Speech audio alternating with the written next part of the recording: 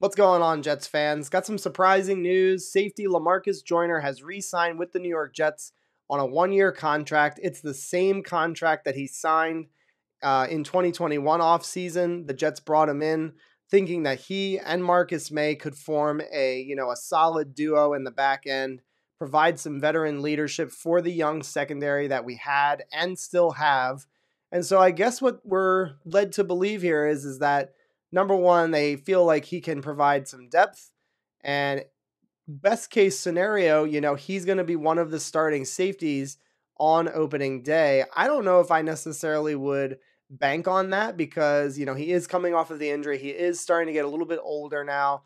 And again, it's only a one-year deal. So I think that the Jets are still going to be very, very aggressive, in the free agent market and in the draft, trying to address this safety position. And again, trying to improve it because, it's just not good enough right now. We have Ashton Davis and Elijah Riley and a couple of others. We re-signed Will Parks as well today, I believe. So, bringing back Lamarcus Joyner, I have no problems with it. And again, I don't think that fans should be, questioning whether or not this is like the signing that's going to kind of check the box off for safety. There's no way that they're going to do that. I would be absolutely shocked if they decided to do that. But let me know what you guys think in the comments. What are your thoughts on the signing? Do you like the idea of bringing him back on the one-year deal? Are you at all concerned that, they're going to go ahead and just kind of fold their arms and say, okay, this is what we're doing. This is what we're rolling with.